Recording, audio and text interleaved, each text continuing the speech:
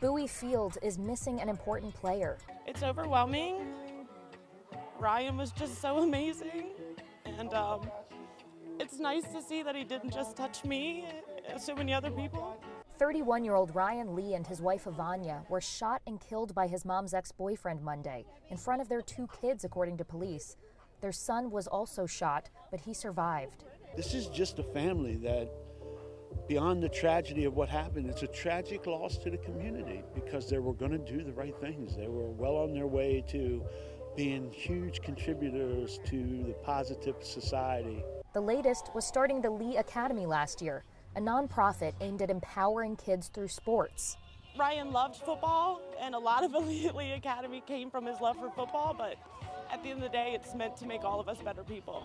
He wasn't just teaching football, he was teaching character. Ryan's cousin Kylie Summers says her family always said he was the best of them.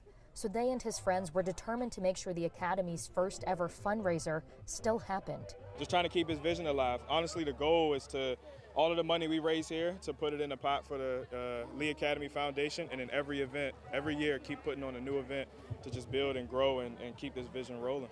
As the ball changes hands, they swap memories. He was a jokester, he was fun going, he cared about community a lot. Ivania, she was just a wonderful young lady, she really was.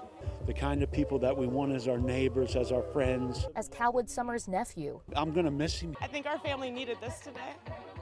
We're all very proud of him. Ryan Lee's family tells us his 10-year-old son, Junior, is still in the hospital recovering from multiple gunshot wounds and has a long road ahead of him. So prayers for him and his 3-year-old sister are appreciated. In Bowie, Jess Arnold, WUSA 9.